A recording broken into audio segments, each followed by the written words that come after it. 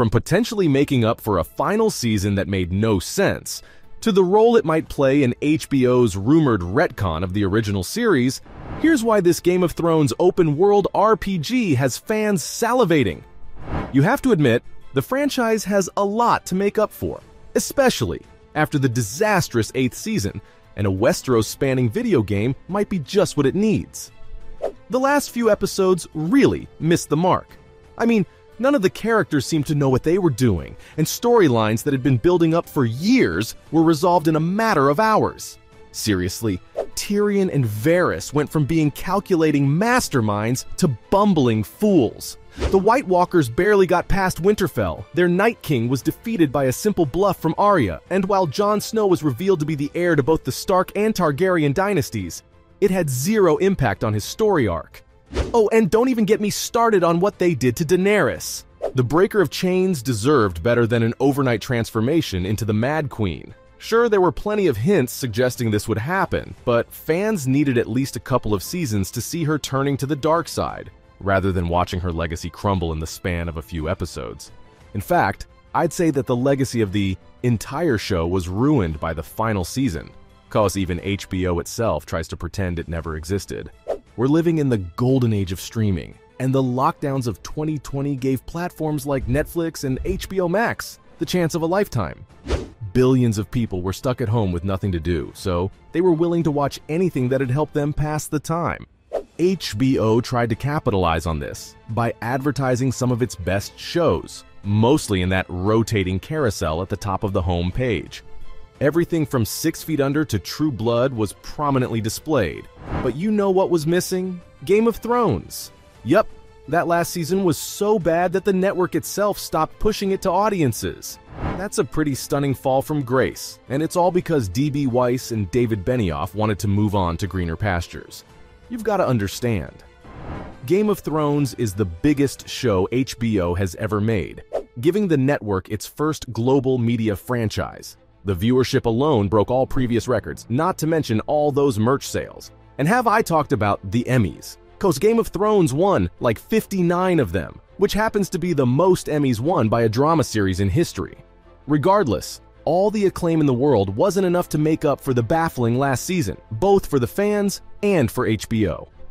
Now, given how widely hated the show's become, why would anyone be interested in a video game set in Westeros? Well, the franchise has started to redeem itself somewhat, thanks in large part to House of the Dragon. The prequel series was touch and go at first, and those time jumps were a controversial creative choice for sure. But the show has mostly been successful in restoring faith among the fans. Winding the clock back a couple hundred years helped give the show some much-needed distance, allowing the storyline to breathe without the burden of its predecessor's mistakes. It's fair to say that the Song of Ice and Fire franchise is experiencing a renaissance, so the timing is just right for an open-world RPG. I should probably mention, there's been no official confirmation of an RPG in the works. However, we do have a concept trailer from a YouTube channel called Teaser Play. Made with the Unreal Engine 5, the trailer provides a spectacular glimpse into Westeros, complete with stunningly rendered versions of all our favorite characters. As soon as the concept trailer dropped, fans started going crazy at the endless possibilities, with many saying that they should start a petition to get Warner Brothers to develop the game. I have to agree with them, because there's a ton of potential here. For starters, Westeros is a sprawling continent with tons of major cities, along with smaller settlements that could serve as starting points for your adventure. Players might also be able to choose what house they belong to. And given the moral complexity of the HBO series, I can even see an alignment system kinda like Knights of the Old Republic coming into play. In case you don't know, Knights of the Old Republic is an iconic open-world RPG set in the Star Wars universe, and players can choose whether they want to follow the light side or the dark side of the Force.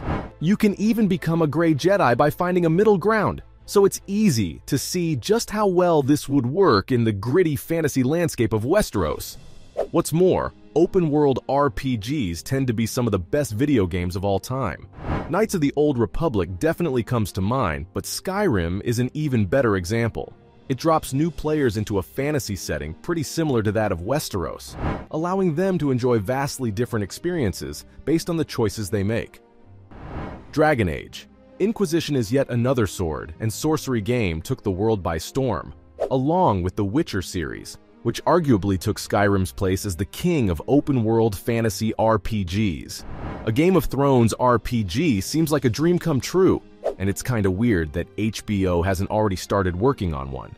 After all, we've already seen plenty of games set in Westeros. Granted, most of these games were about as bad as the last season of Game of Thrones. Telltale's story-driven title is a notable exception, but there have been tons of subpar games to muddy up the waters. And I'm not just talking about those atrocious mobile games either. Cyanide tried to make a viable gaming product for the franchise twice, starting with the real-time strategy game, Genesis. At first, fans jumped at the chance to experience 1,000 years of Westeros history and witness the origins of all the noble houses along the way. However, the rough gameplay mechanics ruined an otherwise brilliant idea, so Genesis had to go back to the drawing board. Their second attempt got moderately positive reviews, and while this wasn't enough to save it from obscurity, it's worth noting the classic action RPG vibe. There's clearly a precedent for Game of Thrones RPGs. It's just that the first attempt wasn't really worth playing. With the concept trailer receiving unanimous acclaim, it's high time that HBO started listening to the fans and finally give us something we deserve. Besides, George R.R. Martin's no stranger to the open-world genre. He already has an epic RPG under his belt with Elden Ring. Martin got to flex his creative muscles with the game's world building, and it helped make Elden Ring one of the most popular games of the decade. Is it really so hard for him to do the same with Game of Thrones? Millions of fans have criticized him for prioritizing every project except A Song of Ice and Fire, so I'd say it's George's responsibility to satisfy the fans that made him a household name. Oh, and remember when I said that House of the Dragon was restoring the franchise's reputation? That's part of a wider revival with a bunch of other spin-offs on the cards, and Ryan Condal revealed something explosive in an interview. It all has to do with that prophecy from the books. You know, the one where a Targaryen had to sit on the throne of Westeros to save the world?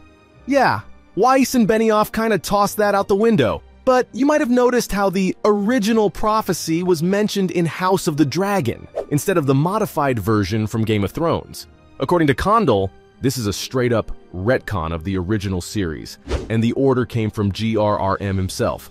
Look, the whole point of the prophecy was that Jon Snow would become Jon Targaryen, take his place on the Iron Throne, and defeat the Night King once and for all.